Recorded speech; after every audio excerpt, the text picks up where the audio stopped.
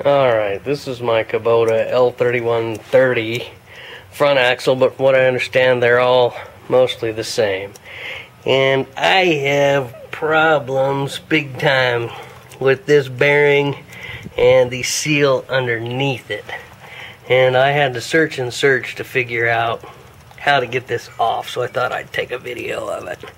Anyway, this is the gear, and it just sits on there.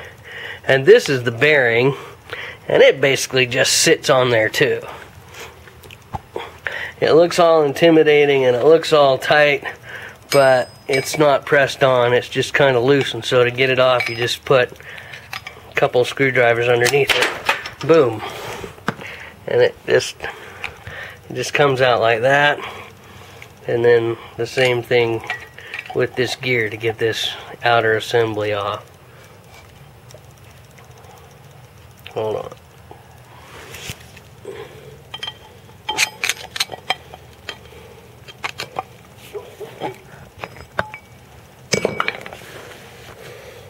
Edit that out, obviously.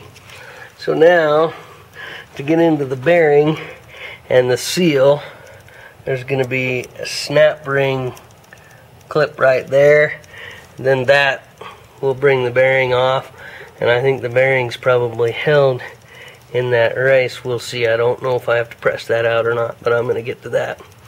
But that was kind of a mystery. I had to search quite a bit to figure out how to get that off. But beyond that, this piece just is the outer piece, and it has 6 or 8 bolts in it and 2 lower studs, and it just gently came off the axle when I took those studs off. So the other places these can possibly leak is this right here, or this lower rubber seal, but I don't seem to have problems with that. I've torn up this outer bearing, which obviously is a nice surprise, and the seal.